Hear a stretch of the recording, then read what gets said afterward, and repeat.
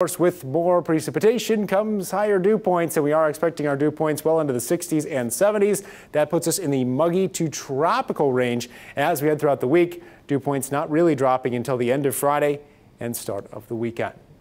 Let's take a look here at Future Track as we track throughout the rest of the day. You can see here by 6 or 7 o'clock, still seeing a couple of isolated showers and storms, I might say, but by 8 o'clock tonight, you can see we're looking pretty dry. And there's that sunshine we're talking about moving in from the west just for the tail end of the day today.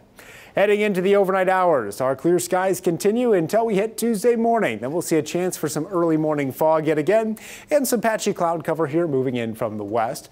You can see that most of the rain does fizzle out before moving into the state, but by the time we hit the early afternoon, we could see a couple of isolated showers and storms pop up. Very slim chance of strong thunderstorms, but still a chance nonetheless.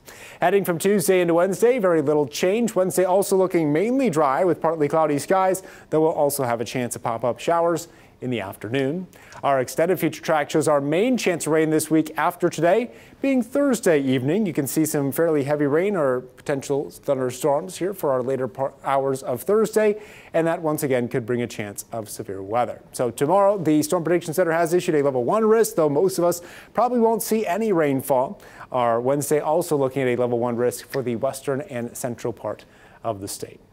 Numbers today, we had 80 degrees right on average. Our forecast hour by hour for this evening dropping from the 70s into the 60s, a little bit cooler this afternoon.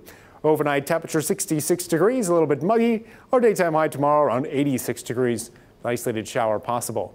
7-day forecast humid for the next few days. Warmest being Wednesday at 87. By Friday we dry out at 85. Beautiful start to Saturday, much the same.